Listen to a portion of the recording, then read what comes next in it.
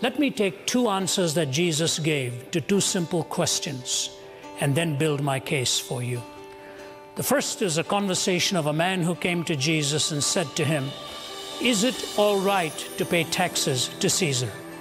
Jesus looked at him and said, "Do you have a coin?" The man said, "Yes." He said, "Give me that coin." Jesus looked at the coin and said, "Whose image do you see on this?" The man said, "Caesar." Jesus says, "Give to Caesar that which is Caesar's, and give to God that which is God's."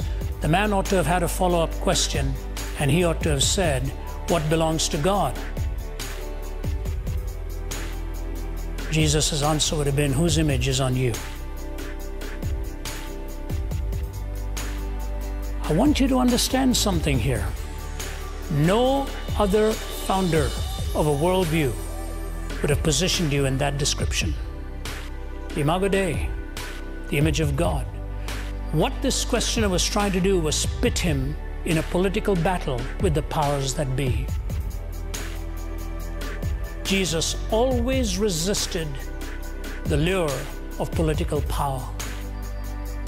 He never enforced his belief on anyone. And he resisted that temptation to power when they wanted to make him ruler. He said no. But then the second questioner comes and wants to pit him law against law, ethic against ethic. Because Moses had given 613 laws. And so this man comes to Jesus and they couldn't beat him up against political authority. They tried to pitch him against religious authority. And they said to him, "Which is the greatest commandment?" Out of 613, it is fascinating to me that Jesus did not select one.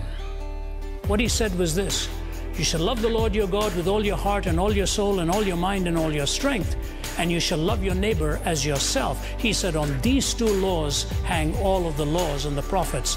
Why did he not give one? Because hinged on the one was the inextricable imperative of the second. You cannot say you love God and hate your neighbor. And the imperative to love God is because when you take all of the commandments and take the 10 of them which were key, if there's one word that the 10 commandments can be reduced to, it's the word sacred. Your life is sacred. Your property is sacred. Your marriage is sacred. Your time is sacred. And so is your neighbor's. You cannot violate your neighbor's sacredness of right and tell that neighbor that you still love God. I think what Jesus says here is remarkable. The value given to you is intrinsic. It's not extrinsic. That every human life is a life of worth and a life of value.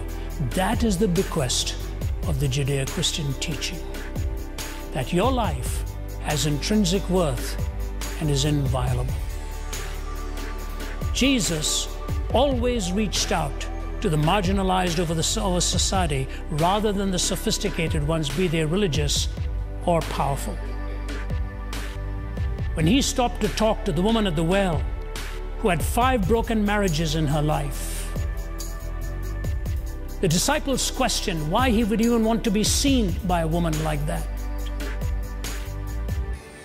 And the woman with the alabaster ointment came and poured it over him. She was a woman who'd made her money through means that would never have been affirmed or supported by the mainstream of society there. And the Pharisee looked at her and he thought to himself, if he only knew who she was, he would never have allowed her to even come near him. Children came to talk to him. The poor and the leprous came for his touch. The imperative of love and compassion from Christ to the marginalized in society came as a natural outworking of these 2 precepts, that every human being is made in the image of God, and you shall love your neighbor as yourself.